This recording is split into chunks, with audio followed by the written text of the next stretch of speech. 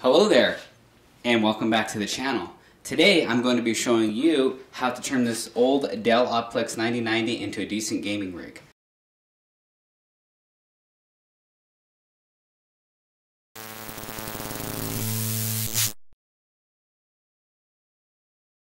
So for graphics, I went with a GeForce GTX 1050 Ti.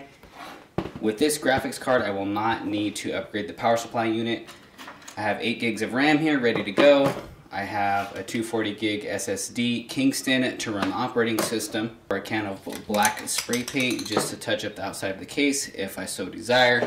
I have a 2 terabyte Western Digital Black Edition hard drive just for the gaming storage. And for aesthetics, I am going with these little blue LED fans. 2 of them. It's going to give it more of that gamer feel. And in addition to the aesthetics, I'm going to cut out a U-shaped window here that's going to go on the side of the case. So that's going to probably be one of the more challenging parts of this project. And I will tell you, even though this is kind of a thinner metal, when you're using something like a $50 Dremel tool from Home Depot, it's not exactly going to cut through that like butter. And it's loud as hell. So don't be doing this at 12 a.m. or 1 a.m. unless you really want to piss your neighbors off. That brings me to my next safety equipment. I'm an advocate for safety. I don't want y'all getting hurt out there, so please take these into consideration and use it. Here are some Bose headphones, but I'm going to use these for ear protection because I will tell you this thing is loud as hell. Why am I using Bose headphones for ear protection and not proper headphones? Well, I didn't feel like going to Home Depot and I don't have any on hand. So you could use earplugs, just protect your ears, because it's going to take a while to cut through this metal. So that's even worse. It's over a prolonged period of time. It's not going to be good on your ears.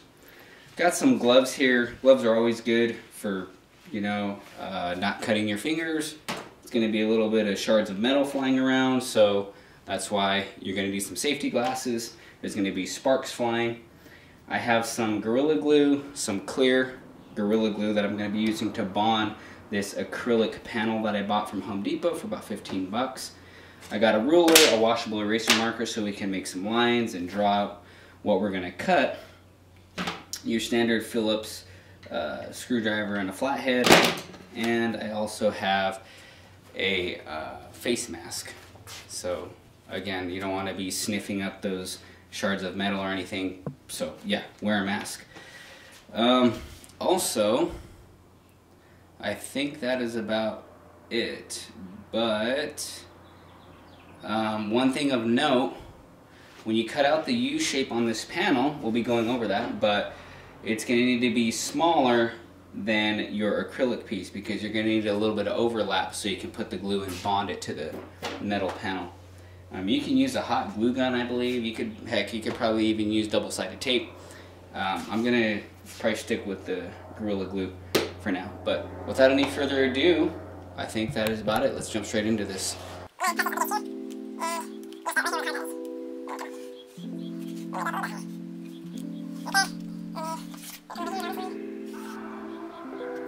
So here's what the final cutout is going to look like.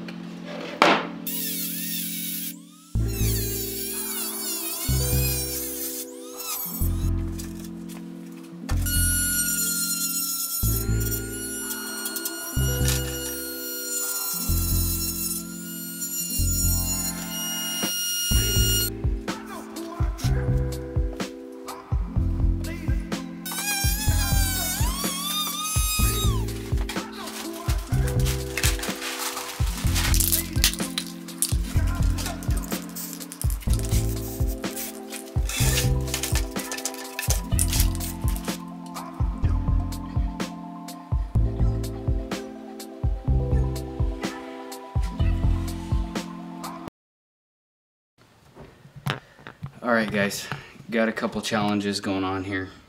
Ran into a couple snags. One, I can't get this fan off because I don't have the proper length screwdriver to get it out.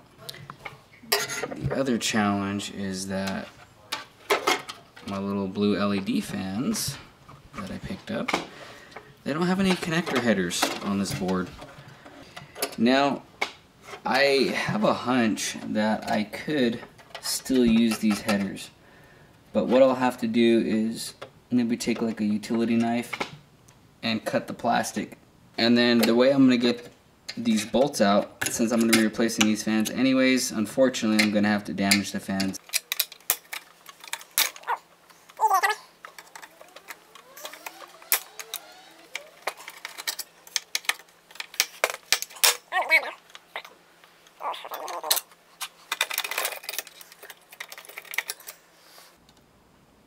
Oh my god, I'm gonna be back in the same boat where I can't get through the...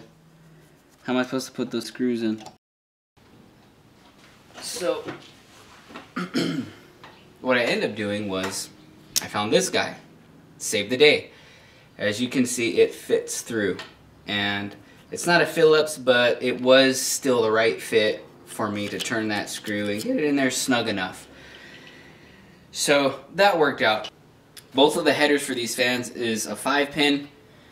The headers, or the connector for the LED blue fans is a 4-pin, and it's a lot blockier, so it did not fit in that plastic bracket, so I had to tear down the whole plastic bracket, and that was pretty tricky. It's probably a little easier, or a lot easier, if you pop the whole board out. I didn't feel like doing that, and it came out pretty clean. So the way I did it, I used some needle nose pliers, I used some cutters, or some snips, and then I even used a sharp, skinny little flathead to essentially chisel away some of the leftover plastic so that this header will sit flush onto the header.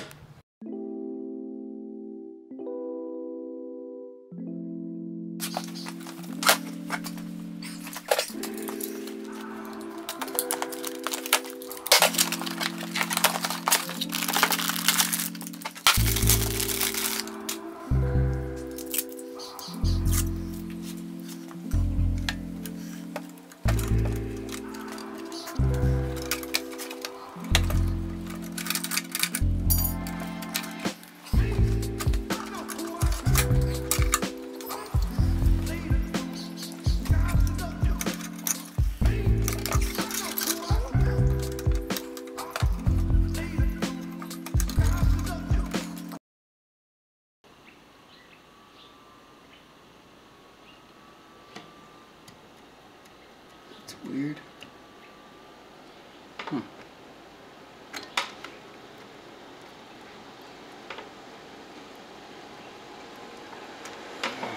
Yeah, I can't have it backwards. So take note on that, guys. If you hook up your connector backwards, yes, the fan's not going to power on.